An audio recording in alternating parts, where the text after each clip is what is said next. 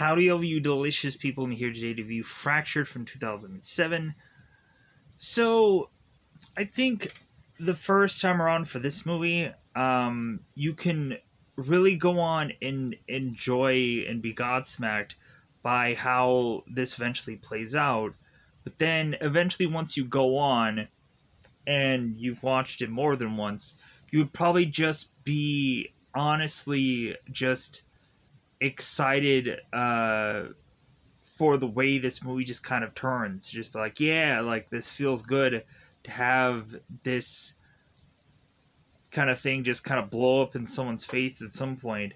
And to me, this movie, of course, reminds me of Law Abiding Citizen with Gerard Butler, where it seems that Gerard Butler's character is to go into prison, and then all of a sudden, we of course have Gerard Butler who's going on like, yeah, I think you're gonna have to go on and be pretty busy soon, so you should probably cancel all your appointments because I got things to tell you and I got things to say. So I love that kind of turnaround where it's all of a sudden like the villain is to eventually be the character that you're oddly rooting for because it's kind of a switch, a turn. But anyways, so with that said, what is this story about? So we go on to the very beginning of this film, and we have Ted, who is to kind of be this think tank kind of guy who's kind of smarter than everyone else in the room, doesn't need to go on and eventually see a number of tests being run to know that he will be right. Ted goes on to eventually drive off from his work to then turn around and make his way to find out that his wife is having an affair on him. Ted then goes on to go home, wait for his wife, and Ted is to then go on and kill his wife and is to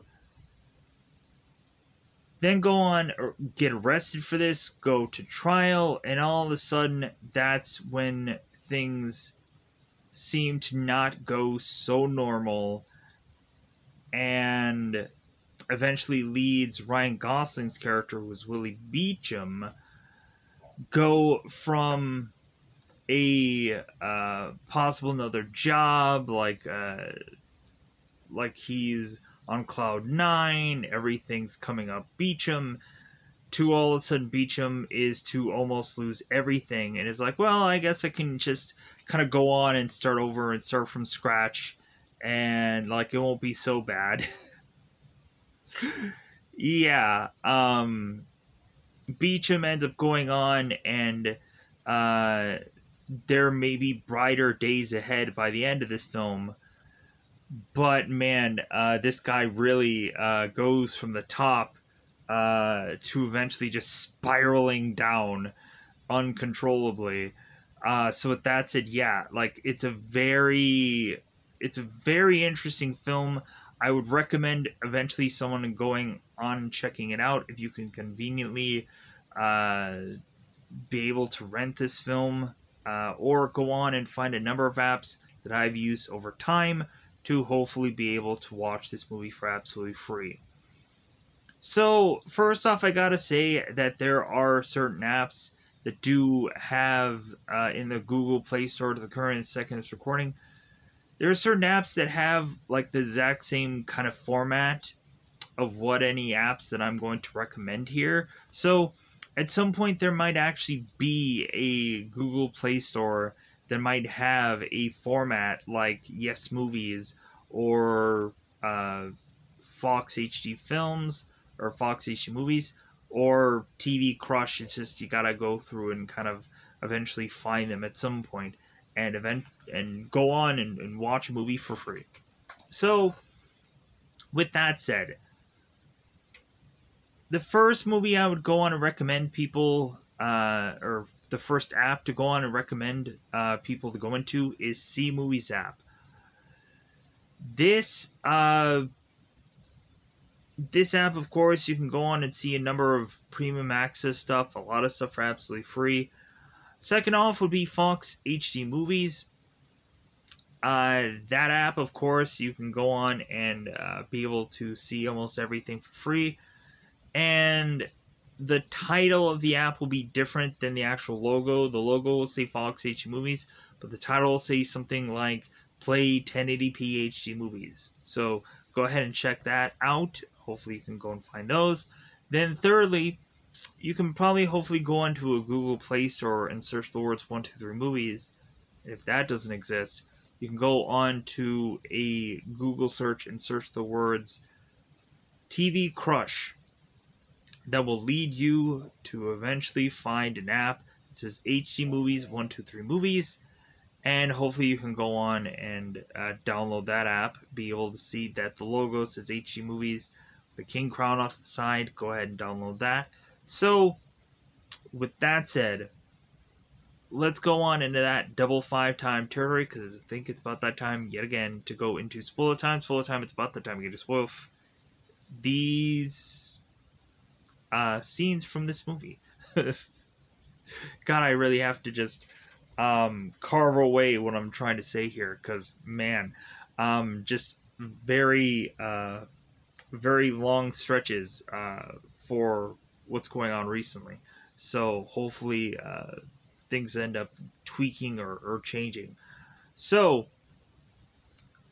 in the very beginning of this movie, we have Ted Crawford, who is Anthony Hopkins, who is to be in his office, just kind of eventually playing with uh, this kind of, I would call it gravity maze, but I think it's just kind of it's some kind of contraption and some kind of weird, goofy, like you put this metal ball in to this thing that is to go on and start uh, making its way round and round and round till it eventually stops and then goes up into this way of re-delivering this whole thing, so that way it kind of continues to just uh, be this kind of consistent way about going about this. So Ted is all of a sudden having his assistant tell him that these guys are here to talk about this bulkhead situation. And so Ted is to go on and slap this thing, correcting these guys uh, for this plane that I guess had malfunctioned. And so the guys are asking Ted, it's like, well, hey, do you need results from this test? Do you need me to, like, eventually have you wait here to make sure that this works well? And Ted's like, absolutely not. Like, I know it's going to work. And so he drives off. Ted then makes his way to this certain hotel where it seems that Mrs. Smith, who is actually Jennifer Crawford, is to be having an affair with Lieutenant Rob Nunnally, who, of course, doesn't want this affair to end. Rob is to go on and want to sleep next to Jennifer, and Jennifer will not allow something like this to happen. So, but Rob is to go on and say that this was not just some affair, it was real to him, and he didn't go on and ask Jennifer this, but I'm sure it's probably real to her too. So, we have Ted that is to make it to this hotel and is to see his wife having an affair. And so he, I guess, had even gone on to the lengths of getting this key card for both Jennifer and Rob's room. And so he goes in there and then he leaves. So Ted then goes on to make his way home to then have Jennifer meet him there. And Ted goes on to eventually talk to Jennifer about his feelings. and eventually it seems that Jennifer is just disinterested. So, after it seems that Jennifer is to kind of blow Ted off, we then have Ted who ends up blowing off Jennifer in the way of shooting her with this gun, having her fall over, and she's not 100% dead yet, but it seems that from this injury, she's going to go into a coma. So, we have the police being called, and Lieutenant Rob Nunnally is to be the officer that is going to go on and take this case. So, reminding everyone here that Rob Nunnally does not know that Ted is Jennifer's wife, or even that Jennifer is to have the name of Jennifer, because all just Mr. and Mrs. Smith, and is all cloak and dagger. And so eventually we have Rob coming into this place after Ted is to go on and fire multiple bullets into the this glass, where it alerts the gardener to, like, okay, well, I'm going to call the police. So Ted is to go on and say to Rob,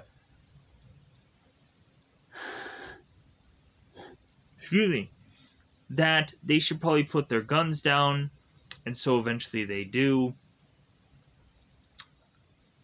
We have Ted who goes on and tells Rob exactly where his wife's body is, and Rob goes on to eventually check on this woman's body, and he realizes, oh my god, this is Jennifer. Rob starts to go wild, and when we of course have Ted who comes in there with this gun telling Rob that, hey, like, maybe you should check her pulse, but I think the best way to actually check her pulse is to kind of lift up her skirt, and there would be a way to showcase her pulse there. So Rob goes on to knock the gun out of Ted's hand to then go on and eventually have him starting to wrestle with Ted. So they go on to arrest Ted, and we have Rob, who is telling this other detective, who is Detective Flores, that he wants to be there the whole time. He wants to make sure that this guy ends up getting put away. So we have Ted getting arrested and getting put into jail, and is going to get his sentence. So we have Willie. We have Willie Beecham, who it seems that this is to be a lawyer that's on his way out of the kind of work that he's in. So Beecham is to make his way into the office, and we have Willie, who is to go on and get certain calls from prior clients that Willie had, of course, gone on and transferred his workload to someone else to avoid the obvious loss. So Beecham, of course, goes on to eventually be told by an assistant. I believe her name is Mona, that she, of course, has to have Willie go on and see God, who is actually to be their boss. So we go on to, of course, have Willie, who meets up with DA Joe, and So Joe was going on and mentioning about Willie and him kind of shifting off his cases, his workload. And Willie's like, well, yeah, because I I don't like to lose, and also like for every case that I give to someone else, I take more on. And so DA Joe is like, well, okay, all right, like so Willie, of course, is mentioning that after Joe is to try to convince him to stay there, Willie wants to go on and just get a better job. And so DA Joe is like, oh, okay, all right, well, like it'll be tough to replace you, but we'll replace you. So Willie goes to need to get a tuxedo. Because of course we have one of the people within here that is to let Willie know he's going to need a tux. So, and that he's going to have like a style of tux also. And supposedly he just kind of goes for the classic look.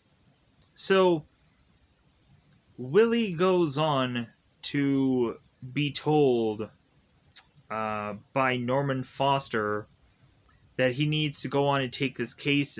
It'll be an easy win because, of course, Willie is to realize that there is a smoking gun and a confession. And Willie's like, okay, that seems open and shut enough for me. So Willie's like, okay, I'll go on and I'll take this case. So he ends up, of course, doing the first early part of this before they actually get to trial. So we have Ted, who is going on and refusing to have a lawyer present. He's going to represent himself in this case, probably because he doesn't want to go on and pay lawyer fees, which he won't have to. And plus, also, we don't want Ted to go on and have to like be bickering with his lawyer. So Ted is to have a plea of not guilty, and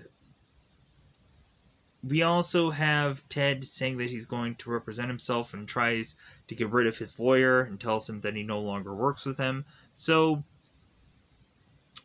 Willie is to try to convince Ted to get counsel, and Ted is to go on and be like, no, I'm not going to go on and take this. So Ted is to want to figure out a way to make this easier on Willie, who is to mention that he may no longer have his position soon, and Ted is to go on and tell this judge that maybe there's a possibility that Ted can use his rights to try to get a speedy trial to go on and help Willie like remain on this case. And Willie is to agree to that, and so eventually this case is seemingly to move on to a trial. So we have Willie that goes on to this party and is to meet with Nikki Gardner, who it seems that Willie continues to be eyeing, continues to look at her. So Nikki is to go on and tell Ted what she is to want to see in Willie in the future, what she's expecting, what she's going to do, show him the ropes, so on and so forth. So eventually this leads to both Willie and Nikki kind of being very close with one another, to the point of both Willie and Nikki, like, this starts to get undeniable, to where Nikki is to tell Willie, it's like, well, hey, like, how about after you leave this party, how about you go and you see me again? So Willie and Nikki go on to be together, and Nikki is telling Willie about this Thanksgiving Day party, or Thanksgiving dinner party. Ugh. And so Willie is to agree to go to this Thanksgiving dinner because he doesn't have any family. So Willie goes on and is to go to this location, and so we kind of have the family bickering back and forth about Willie going to the dark side and so on and so forth. And so we of course have Judge Gardner, who is to be talking about the way of like, I love the line where he goes on and talks about like putting the stake through the bad guy's heart, and that certain people like desperately want that feeling of just like of themselves taking down a bad guy. But anyways, so we have Willie that goes on into a case that Nikki thought that the whole case was like quickly wrapped up and done with, and Willie's like, no, I'm going to stay on the case to kind of see this through. And Nikki's like, well, wait a minute, like I thought that you were done. I went out on a limb for my boss and said that you were done with that case. And Willie's like, well, no, like I'm still like on this case. And Nikki's like, seriously, your boss doesn't want to do damage control? And Willie's like, no, I want to continue this case.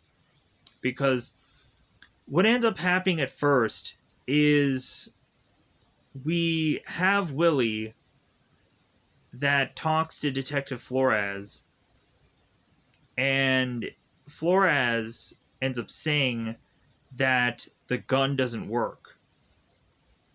And Willie's like, what do you mean the gun doesn't work? And so the detective goes on and mentions that that Ted doesn't have any like gunpowder residue on his body. There's no blood from his wife on his body, and so like there's no way to trace this gun to Ted. And also the gun that supposedly Ted has was never fired. So Willie's like, well, then there has to be a gun in that home somewhere. He must have just stashed it somewhere. We just need to go through this entire house and figure out where the gun is. Because, of course, the gun didn't get little gun feet and then walk away. So that's the first thing that happens. Then we turn around and start having Willie, who is to have all these people coming up to the stand, confirming that Ted may have been the killer from the sounds that they heard, or to eventually have certain statements that eventually Ted is not going to defend against. So we further go into this story to have Rob Nunnally going on and telling his story about what had happened, and Ted finally goes on and does something lawyer-like and objects. And so they're like, well, what are you objecting to? And so Ted is like, well, I don't really know exactly the terms. And they're like, okay, we'll try to explain it in layman's terms. So Ted is to go on and object to Rob going on and saying anything, and to be held accountable, because Ted had known that Rob was having an affair with his wife, and that blows this whole case open to have supposedly Rob being involved in, of course, Ted making the statement, going on and having consistently Rob being there could affect Ted's emotional state and get him to confess to something that isn't actually true, and so on and so forth. So we have everything all thrown out. The confession, everything is now all like null and void. So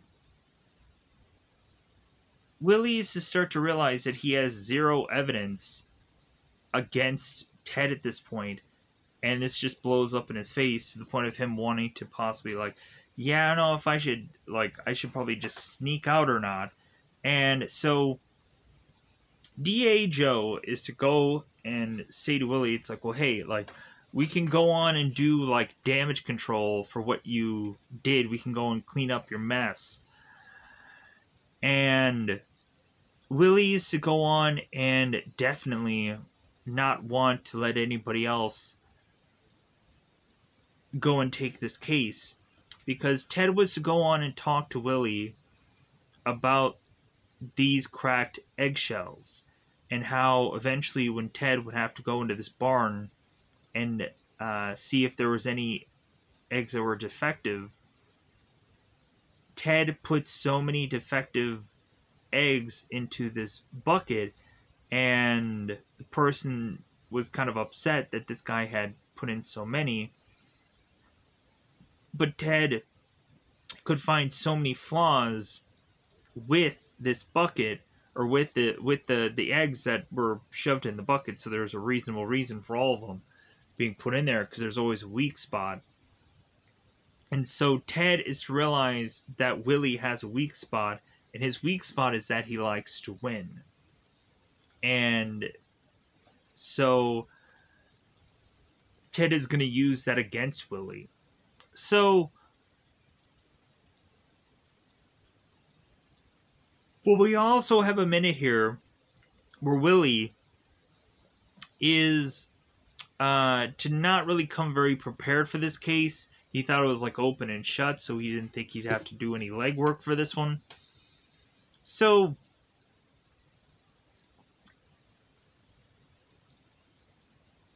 Willie is to start to realize that the only thing that he can possibly have to save his case is a person that is in a coma right now, who of course is Jennifer. So Willie is to start to go on and read to this girl and read this poem from this book, and we eventually have Willie going on and start to realize that Jennifer may not recover in time to give Willie enough evidence. So we also had a moment where Willie was to give Nikki this story about how he was to go on and try to basically catch this lawyer off guard and throw this case. And so there was a bet that if Willie could throw this case, that Willie would go on and get a call from this person to kind of set up this job interview. Willie goes on and catches the lawyer unprepared that he's against, throws the case, and eventually gets his phone call to interview for this job. So, but Willie goes on to realize that he may no longer have a job by the end of all this. So, what ends up happening is Willie is to go on to find that Rob had gone on to warn Willie to be prepared for this case, because like this guy is crazy. This guy is going to eventually be too smart for Willie. And Willie's like, well, I got a confession, I got this, and at that time he did.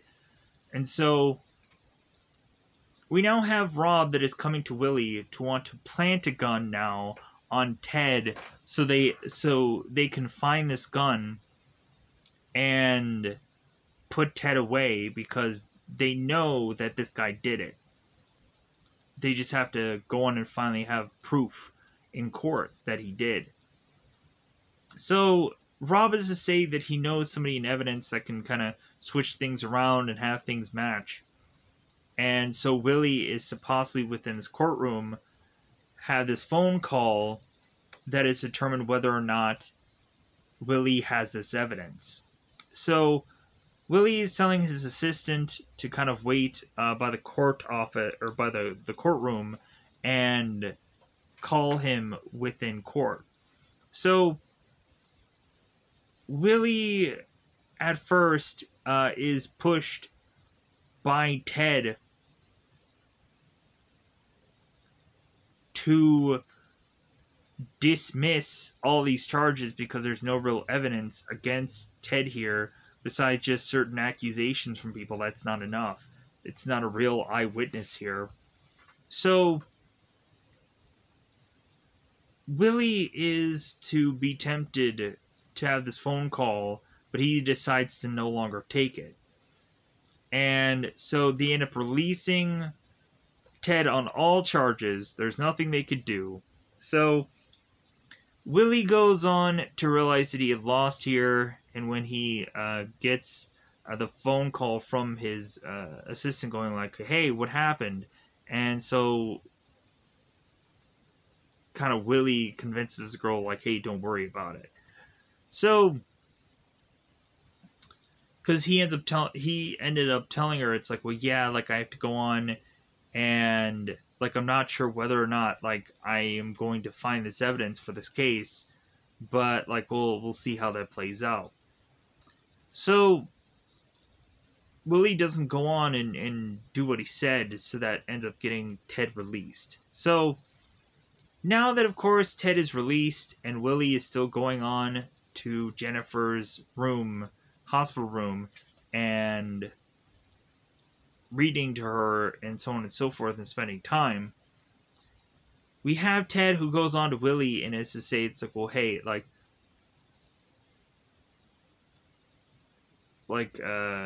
it seems unusual that you're here, but whatever. So Ted is to have also told Willie to cancel these flight plans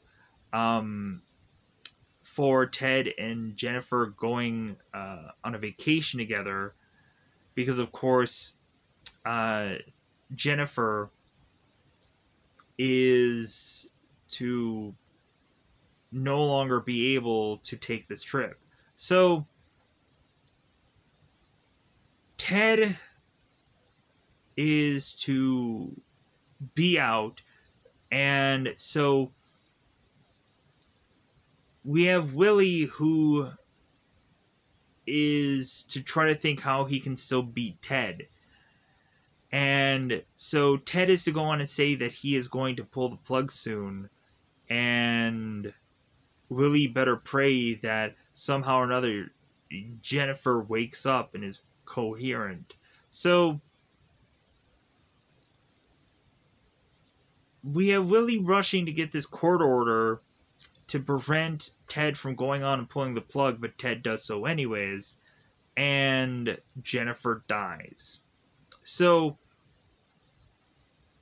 we now have Willie who is to lose his job with Nikki, because of course there is at one point where Willie is trying to get this court order and talks to Nikki about it, and Nikki is to go on of like, well, hey, like, how is that going to go on and help anything? And Willie realizes that he can no longer turn to Nikki, and so he walks away from that. We have DA Joe, who seems to still want to help Willie no matter what happens. And so we have Willie who goes on to find Judge Gardner, the guy from before about the whole stake the heart thing. And we of course have Willie who has this judge sign this paperwork trying to prevent Ted from pulling the plug. So Ted pulls the plug, Jennifer dies, and so now we have Willie who is to seemingly be out of all of his jobs, and so now Willie is just kind of packing up all his things at his place to eventually move on somewhere, DA Joe is to talk to Willie and just be like, well, you know what? Like, I want to keep you on. Like, I want to keep you working. And Willie's like, I don't know. I think I'm gonna move on. I think I need to change the pace, so on and so forth. That kind of dialogue. So Willie goes on to further just kind of look at the records of the whole arrest, and is to continue to look at things. Is to look at things and try to figure out, like, okay, like, because DA Joe is to mention that Ted, of course, was to have been charged with attempted murder, but now, technically, with Jennifer being dead now, the charge is now changed from attempted to murder if Willie can come up with some way to figure out this whole case. So Willie's going on and talking to Detective Flores, and what ends up happening is both of them have the same phone, and they end up accidentally picking up the wrong one. So we start to realize here that we have Willie realizing that, oh my god, like, if you go on, you have the exact same gun, you can go on and accidentally swap them and not even realize it. Plus, Willie is to mention how the gun of Ted's and the gun of Rob's are identical in every way. So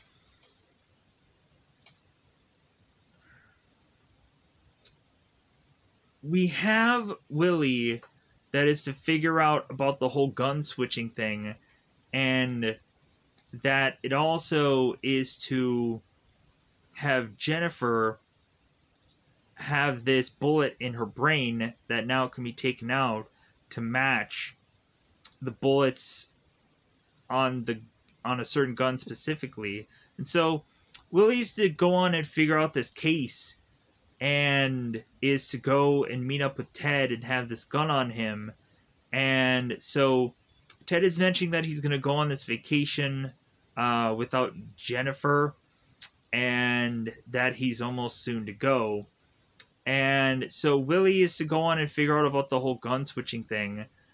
And so eventually it seems more and more that Willie is going to convict Ted of murder. So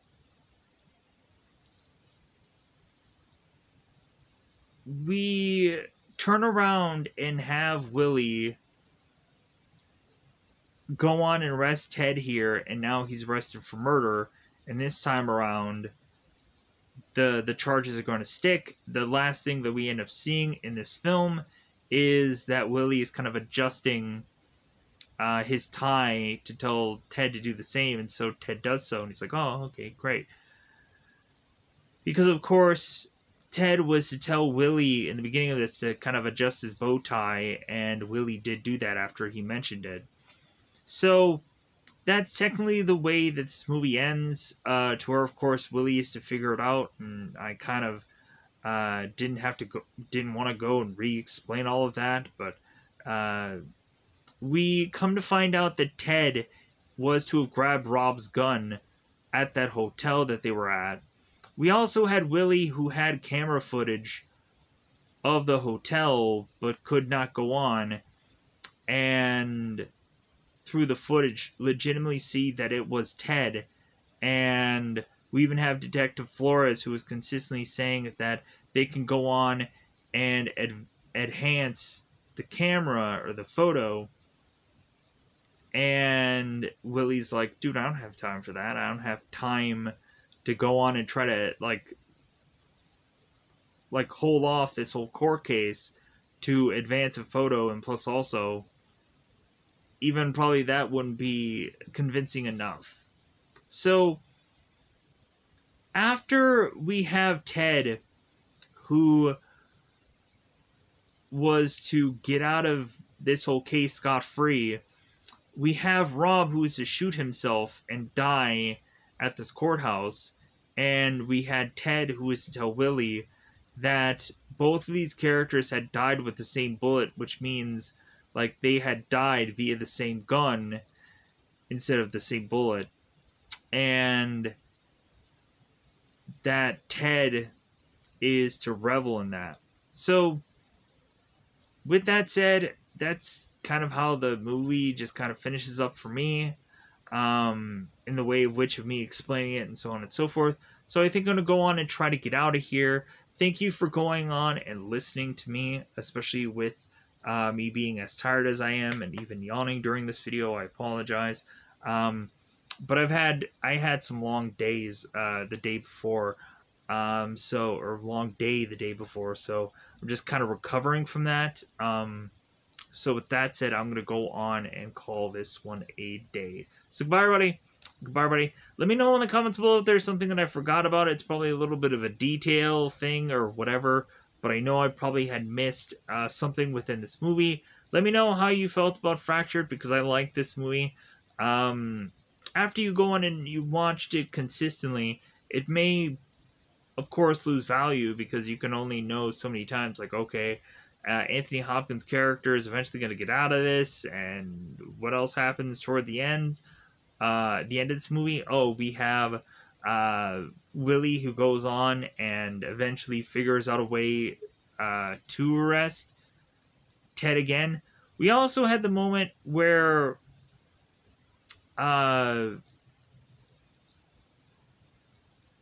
Ted was to ask Willie, it's like, well, hey, you don't mind if I call you Willie, right? And we go on, we have them kind of break down the whole Willie thing and how it sounds funny. But yeah, other than that, I think all of this is covered. Let me know in the comments below. Goodbye, everybody. Goodbye, everybody.